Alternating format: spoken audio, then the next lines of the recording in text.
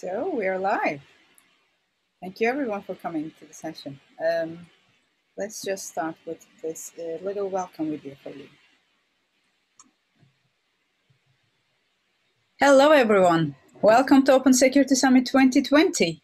I hope you are enjoying your sessions. So we have over 90 sessions this week. It's quite a busy week. Whether you're watching this live or on YouTube, we would like to welcome you to Open Security Summit. All the sessions are either live streamed to YouTube or recorded and then shared onto YouTube and on our website as well. If you want to preserve your anonymity, please rename yourself in the Zoom window now. This is what our YouTube channel is looking like right now. It's quite a busy channel. There will be lots of sessions ongoing at the same time. So if you're missing any of them, feel free to go back and check and watch them. OSS 2020 is our hashtag this year. Please do use it on social media and let everyone know what you think about the sessions. We have made it easier to join the Zoom sessions via our opensecuritysummit.org website. So when you go to the site, you can just click on the session name and join by Zoom. We have some amazing tracks. I'm sure you have already looked into them. There are lots of tracks, and I said more than 90 sessions. So if you haven't checked all of them, go ahead and have a look.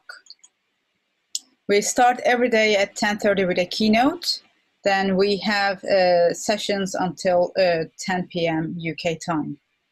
It's quite a nice schedule. And yeah, you can see lots of sessions happening at the same time and from many different experts in their fields. Openness and respect. So as I said before, everything is recorded, but openness is not just about recording the stuff. Openness is about sharing with each other, recording the outcomes so that other people who don't have this chance to join these sessions can build up on the knowledge that we have shared here. And that is very, very important for us. And we will be using all the functionality of Zoom. Please use the chat functionality. And if you have any burning questions, you can unmute and ask the organizers as well. If we are live on the YouTube, our host, your host, will be monitoring both chat windows in Zoom and YouTube. You can also use the yes/no buttons in the participants window. So that is useful when the organizers ask a question and you can just easily answer them. Dear organizer, if you haven't done so, please tell your host about the note taker so that the right document will be shared with them. Your host will also give you a nudge around the last 15 minutes to focus on the outcomes document and to do a up to 5 minutes debrief towards the end. So this is the summit. So if you haven't been to one before, they were all on site before, and it was a really, really high energy collaborative environment. You would have to participate. The energy would have taken you away. So please don't be shy. We all learn from each other, and the more we participate, the more value we create together. We do know you care deeply, otherwise you wouldn't be here. And yeah, by participating and asking questions and discussing the stuff, you will enable all of us to take this industry a bit further. And as we were saying about respect and diversity, so this is a very diverse community. We are coming from all different walks of life and different backgrounds. And without each other, we wouldn't have survived. This community wouldn't have survived. So please respect each other. Yeah, and I said before, OSS 2020 is the hashtag. And we also have a Slack community where the discussions continue all year round rather than just at the summit summit time. And your host will be sharing the details of these in the chat window in a minute. And thank you. That is all from me. Over to you. Okay. Thank you for bearing with us for this welcome video, 5 minutes. It is now 32 past, so without further ado, the man himself, Simon Wardley, for the keynote for second day of the summit. Thank you for being with us. Oh, thank you, and thank you very much for that, the introduction as well. And so we got 28 minutes, and I got far too many slides to go through, as is normal. So I better get started. Right, let's get going. Hang on, better share my screen. Let's make sure I get the right, click on the right thing. There we go. Let's expand this so it's full screen into full screen. Perfect. Can you see big word mapping across the screen? Does that look right? Yes. Fantastic. So what am I going to talk about? I'm going to talk about some basics, which I'm sure everybody's covered, but just in case, just quickly cover a few basics. Then I'm going to talk today about doctrine, and then I'm going to talk about something called order. Okay, so the quick basics, where did this all start? It started with me being a CEO of a company and absolutely not having a clue what I was doing. So the company's very successful, very profitable. This is 2005, but I'm making it all up. I'm a fake CEO. And so, as I've said before, we had vision statements and things like this. So our strategy is customer focused. We will lead an innovative effort in the market through our use of agile techniques and open source to become a leading provider of blah, blah, blah, blah. The problem with this is this was just words that I pinched from another company and just changed a few things. And so I was sort of getting worried that people would rumble. So I used to go around recording CEOs talking about strategy, recorded all the short words that I called them business level abstractions about healthy strategy that they used. And here are the common blahs. I've done this every few years. So this was 2013, 2014. Common blahs, digital business, big data, disruptive, innovative, collaborative, etc. Well, blah, blah, blah. And if you did it today, you'd hear the same words, but with machine learning, AI, blockchain, and things like that. And so I created a blah template. Our strategy is blah. We will lead a blah effort of the market through our use of blah and blah to build a blah. Then I smashed the blahs and the blah templates together, auto-generated 64 random strategies. Things like this. Our strategy is customer focused. We will lead a disruptive effort of the market through our use of innovative social media and big data to build a collaborative cloud-based ecosystem. Things like this. Our strategy is innovative digital business. We will lead a growth effort of the market through our use of blah, blah, blah. And then I just send these out. And last time, 400 odd responses, 3 basic types. This is the exact wording from our business plan. 2, I've seen 2 of these used already, and 3 are you for hire. So there I am, CEO of this company, making everything up, and I'm starting to get the impression, or I certainly was back then, that other people were making it up as well. And if you ever want a strategy, by the way, a friend of mine's put this all online. This is strategy madlibs. Just type the URL. It will automatically generate you a strategy based on nothing whatsoever. So our strategy is collaborative. We will lead an open effort of the market. If you want to pretend there's AI and machine learning and blockchain or whatever else, big data behind it, go ahead. It's just slamming a few words into a template. And if you don't like the strategy, it's really simple. Just press refresh and keep on going until you get one. So there I was, very confused over the whole field of strategy. I walked into a bookseller. They sold me a book. In fact, 2 books.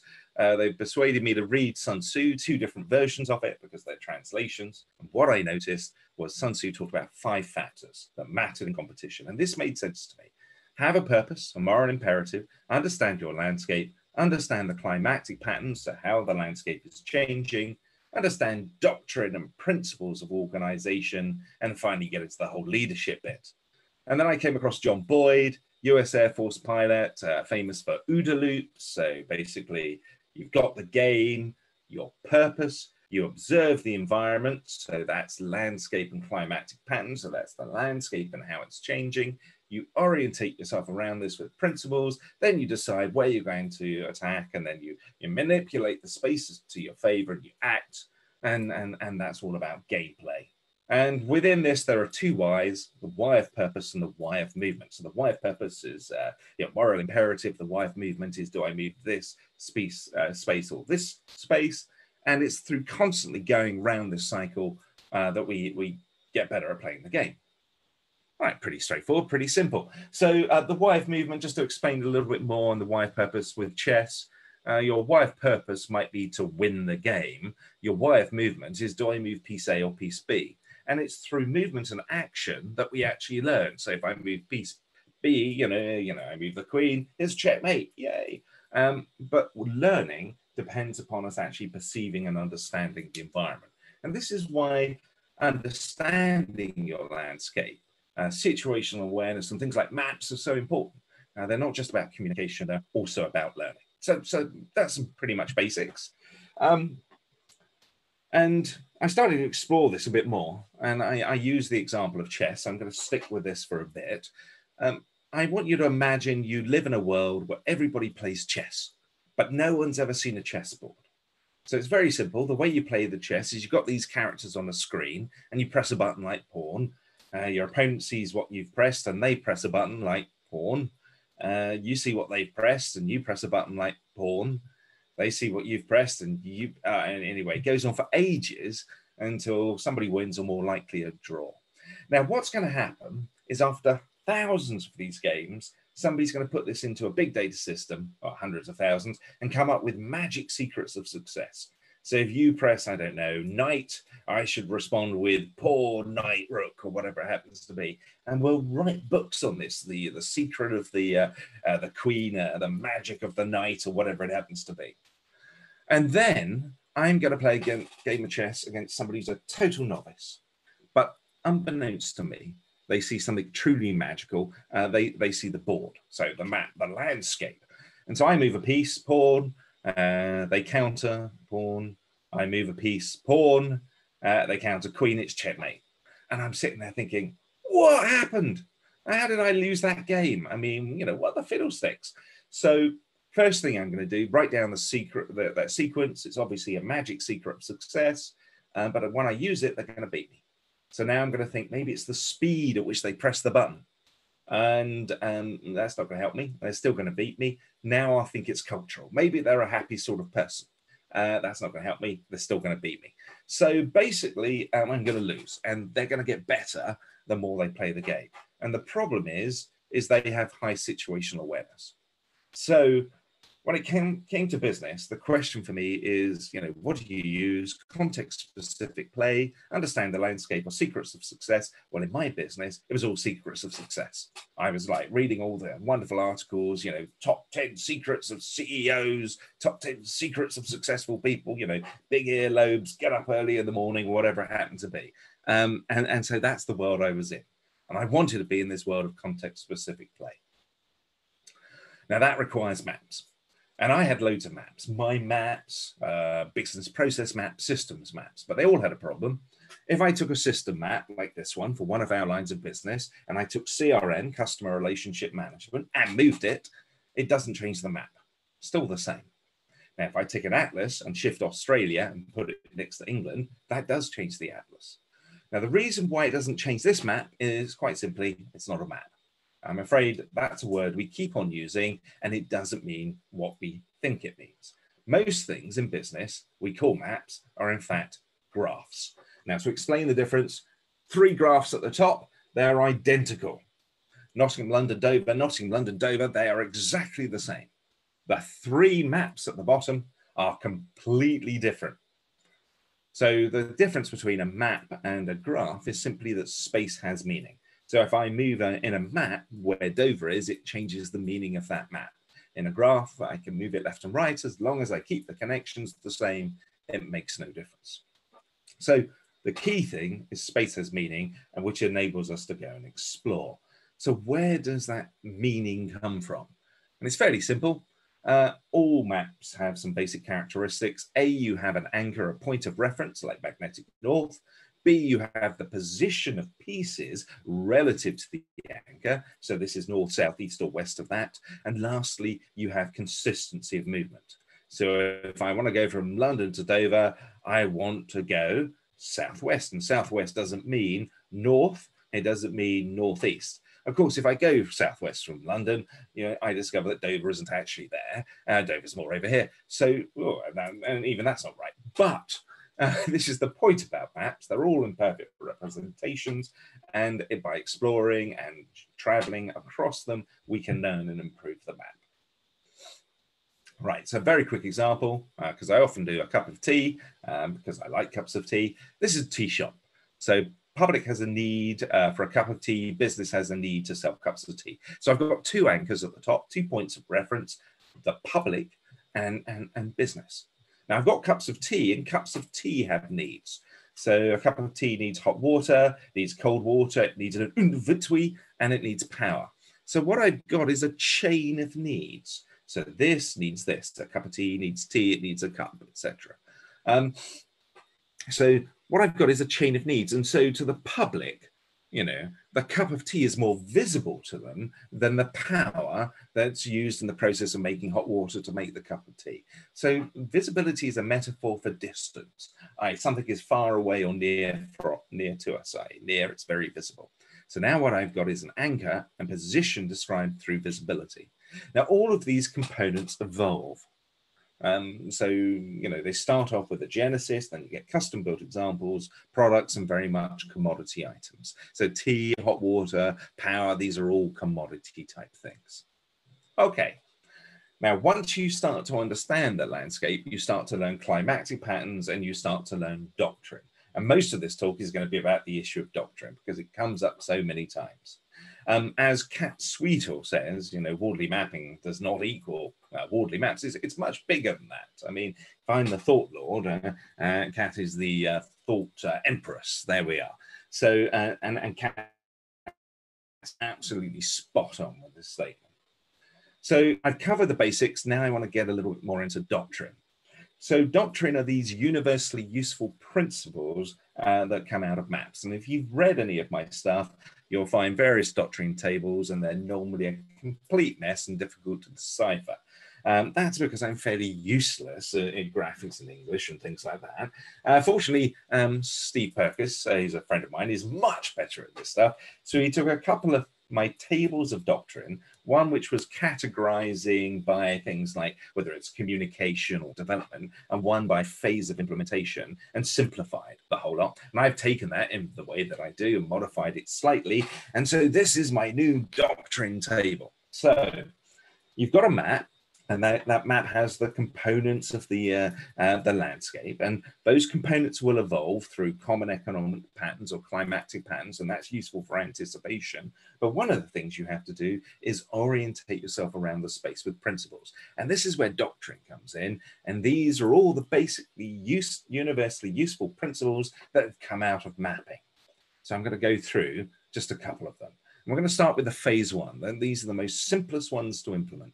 Have a common language, challenge assumptions, understand what is being considered, know your users, focus on user needs, remove bias and duplication, use appropriate methods, know the details, and a bias towards data. Pretty simple stuff. Well, it sounds pretty simple. Okay, let's start with a common language. So if I've got a map like this, I can share it with others, and other people can go, oh, you're missing staff. And somebody can say, oh, actually, staff should be more robots. Or somebody from finance can say, each of these are actually stocks of capital. And these are flows of capital. And onto this, we can start building P&L.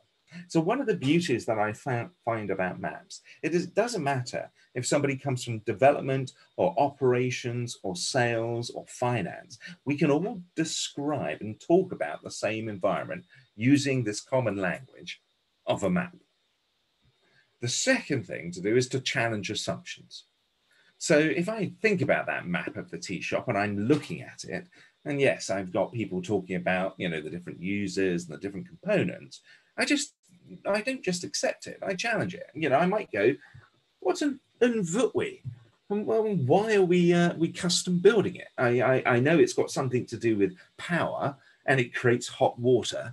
I mean, you're not talking about a kettle, are you? And of course, Wardley is Klingon for kettle.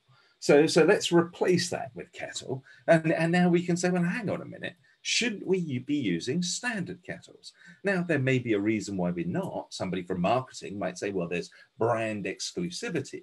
Because we can actually do the financial figures now, we can actually work out what the cost is associated with that brand exclusivity. So what we're doing now is a process of challenging the assumptions we're making in making our map.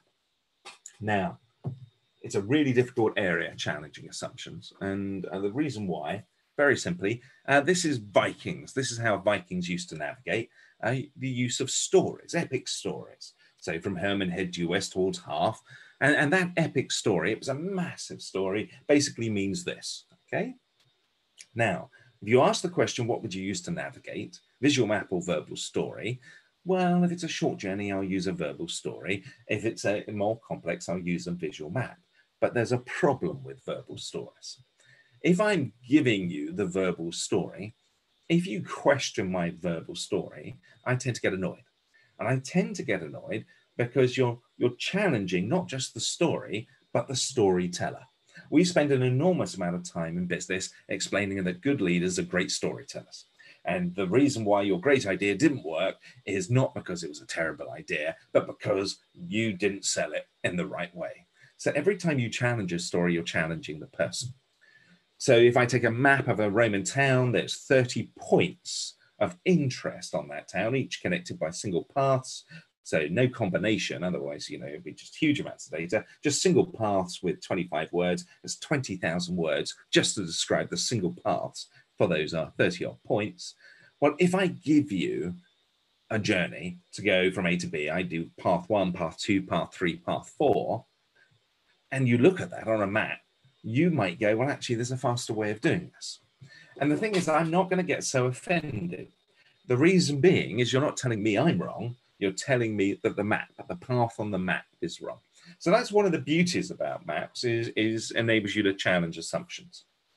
Okay, so the next one is understand what is being considered. So my favorite example of this is insurance company, process flow, needed compute, order server comes to goods in, modify, mount, bracket. They had a bottleneck with modification and mounting of servers. They spent 6 months, huge amount of money, going to spend on robotics to get rid of this bottleneck. 15-minute discussion, they map it. User, compute, order server goods in, rack, mount, modify. Now, it's pretty simple. I'm not challenging their idea of robotics. I'm now just challenging the map, because the obvious question is, why have you got rack and custom built? And the answer was they had custom built racks. And the modifications they're doing to servers is because servers didn't fit into their custom built racks. That's why they need to take cases off, drill new holes, add new plates, and that's why they need robotics. Now, obviously, the sensible idea is to use standard racks, but people get trapped by their context, the stories they believe in. And this is probably the most common example I see. People focusing on process flow when they should be focusing on evolutionary flow. So robotics would get you making that process more efficient. The reality, you don't need that process at all.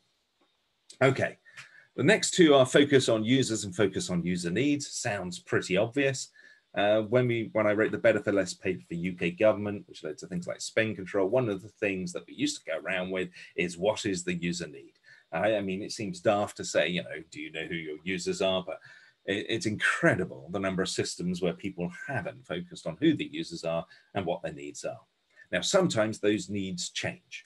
So if we think about conferences at the moment, user has a need to go to events, usually for reasons of social interaction and learning, and that required a physical space. Now, we've been able to provide virtual events for a long time, but we've had inertia to do this because of those social interactions, the desire to meet, shake hands, and all that sort of stuff. Now, we have a new need because of COVID, which is the physical isolation. And that is what's driving us towards this virtual space. It's the same with New York City, turn of the 20th century. Entire city, on the left-hand side, those are piles of horse manure. There are so many horses. And that need to deal with this is why the entire city so quickly adopted the automotive when it became available. All right. So we've got a forcing function to create events in a virtual space. And of course, that means that new pathways are possible. But the most interesting bit, it also creates new emerging practice and new needs. You saw this with cloud when we shifted from product to utility, and you got things like DevOps, Netflix. Okay. Now, if I'm a business, you know, I'm an actor. And so you shouldn't just draw the user, you draw the other actors as well. And I may have self-interest in events in a physical space. And of course, I'm going to desire for things to return back. But those aren't the only other. I used to think these were the only actors in this map. And then Petra pointed out, actually, COVID is an actor because COVID has a need for users. It needs people to be susceptible to COVID, and it has a need for social interaction, not isolation, in that physical world. So the point about this is you can map multiple users and multiple different components, but start with the user needs, and also remember those needs change over time. Okay, the next one is remove bias and duplication. Super simple. Emergency Services Mobile Communication Platform, 600-page specification. Ask them, what's the user need? Nobody knows. So got them to quickly map it, user. Well, they did know it was in the specification somewhere, but no one could easily point to it. So got them to map it. User needs emergency function, point to multiple point communication, point to point, great stuff. And then it has all these underlying components which are needed in building these sort of core critical infrastructure. Now, the beauty about having a map like this is I can share it. And so when I took maps on borders and immigration and police and we shared them, we started finding there were common components. So like user registration, we'd have 6 of those. 5 thought it was a commodity. 1 thought it had to be custom built in their particular system. So what you start to discover by collecting maps is duplication and also bias. Now, I have to say, before anybody starts having a go at government being inefficient, the worst I've ever found in government is 118 workflow systems doing exactly the same thing. In this case, registering prisoners into prisons. The worst I found in the private market is I've got a bank who's managed to build risk management over 1,000 times. So anybody running around thinking, you know, the government is inefficient, you should be like the private sector, you really need to take a closer look at just how bad the private sector actually is. Right, so use appropriate methods, another simple one. Things evolve, they become more efficient. They enable higher order systems to appear. These are climatic patterns. This is a pattern known as componentization. So electricity enables things like radio and television, and that evolves. As these things evolve, their characteristics change from this uncharted, chaotic space to the more industrialized. Doesn't matter, money, penicillin, computing, it's all the same. It goes from chaotic to more predictable. Because of that, there's no such thing as one-size-fits-all methods. Extreme programming, very good on the left. Six Sigma, very good on the right. Lean, such as MVP, very good. Scrum plus MVP plus other artifacts, very good in the middle. One's about reducing cost of change. One's about learning and reducing waste. One's about reducing deviation. Now, of course, if you go to a conference and say that, you know, Agile doesn't fit everywhere or Six Sigma doesn't fit everywhere, depending upon the conference, it'll be burning heretic or whatever. It's the same with purchasing materials. No such thing as one size fits all. Time, material, outcome, more COTS, more unit utility based. You have to use multiple. Now, worth giving you example, James Finley, HS2, high speed rail. James Finley, by the way, his handle is Go Agile Gov. You can find him on Twitter. So when building a high-speed rail, they decided to build the entire railway in a virtual world because it's cheaper to dig up a virtual world, I've got it wrong, than the real world. Now, the interesting thing about this project is it came under budget and ahead of schedule. So this is the systems diagram. And James's problem was, which bits do I outsource? What do I build with off the shelf? Which bits do I build in-house? How do I answer that question? There's actually 380 million odd permutations of just those 3 questions with that number of boxes.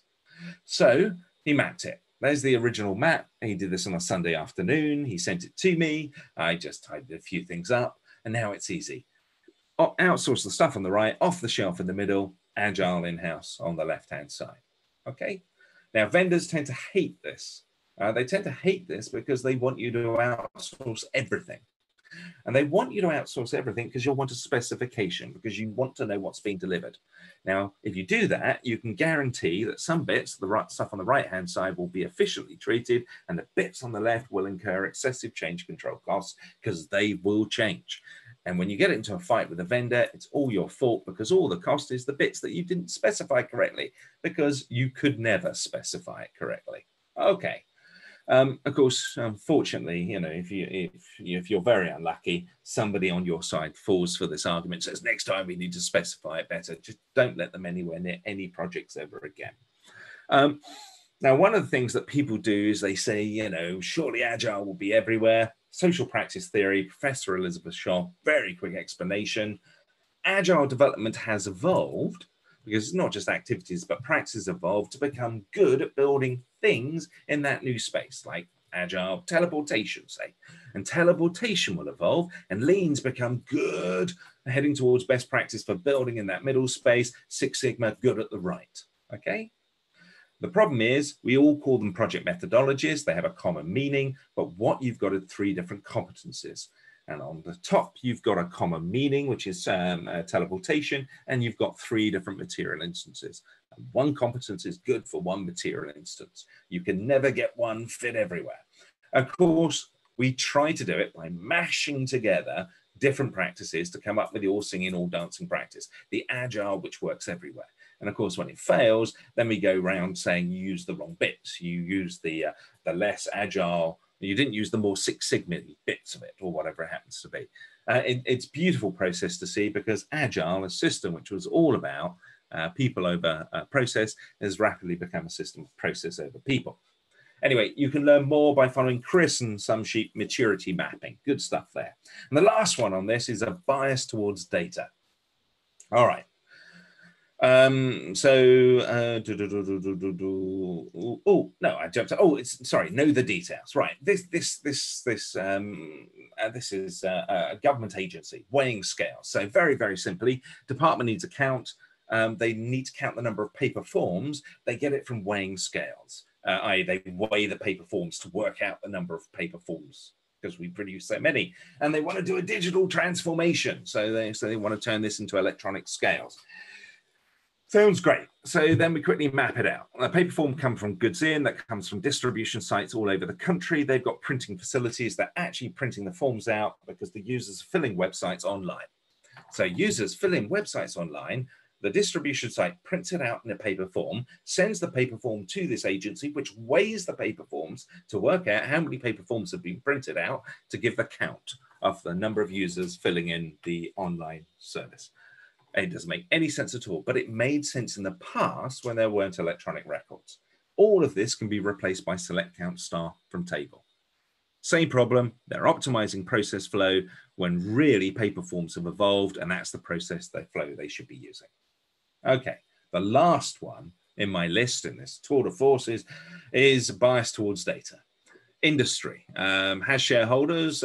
These lines are actually bi-directional flows of capital. So you have investment, they have a return on investment. Let's say the industry is the drug industry. So they have investment in drugs and they want to make a profit.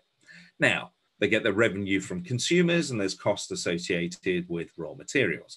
Consumers obviously want standards, i.e. they want drugs that don't kill them, but there's a cost associated with that. Fortunately, consumers are also voters, because if it was left to companies, it would just be a matter of insurance. You take your risks. Government, of course, needs voters, and therefore it pays for the regulators who create the standards. And the regulators themselves create all the legal framework, which makes sure the standards are applied. All good stuff. Works very well in a common market, free trade agreement. Problems start to break down when the raw materials come out from outside supply chains and other countries' standards. Because when there is a problem in the supply chain, we need to get access to it, and that data can be very, very expensive. So what do?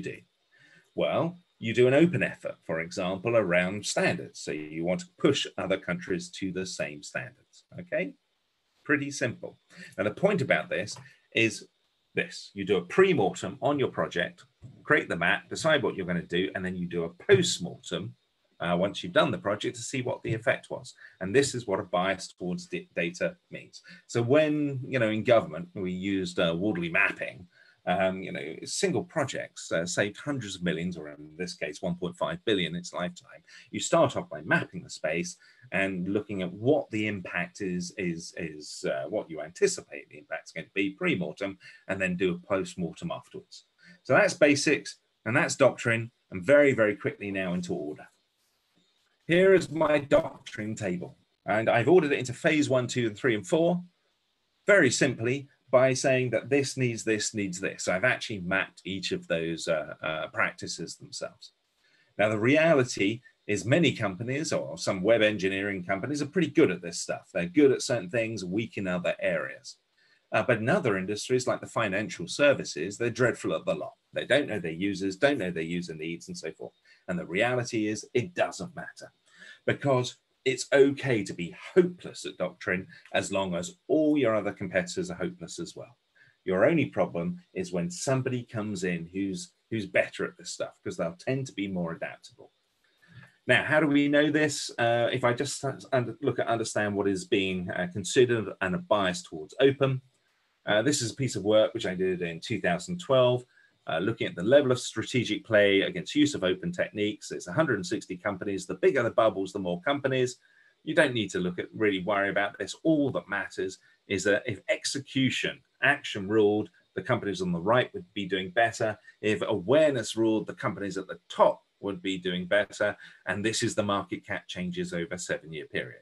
And what this is simply saying is that awareness and action matter. So understanding, what is being good, and in this case, action was about the use of open, and a bias towards open matter.